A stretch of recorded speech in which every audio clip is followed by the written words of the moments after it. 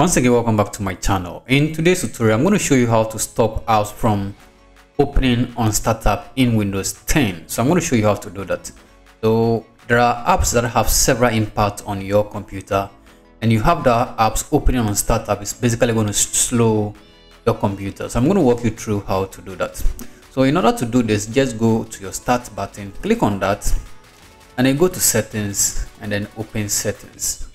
Remember to subscribe if this is your first time visiting my channel, and also don't forget to turn on post notifications so you don't miss any of my upcoming video tutorial.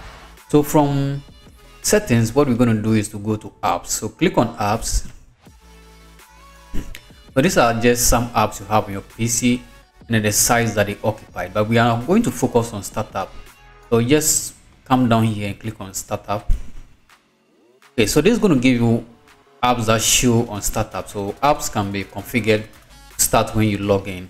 In most cases, apps will start minimized or may only start at a background task. So these are apps that normally happens on startup.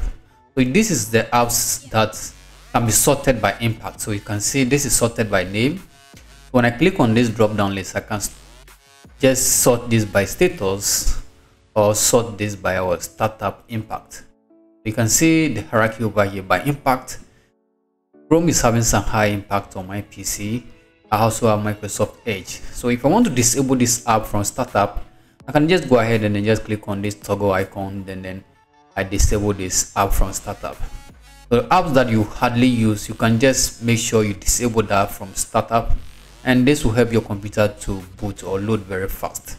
So these are apps that we have on startup. You can see some of this has been turned off on startup, and you can easily use this to basically disable or enable apps from startup, and this will help you actually speed up your computer.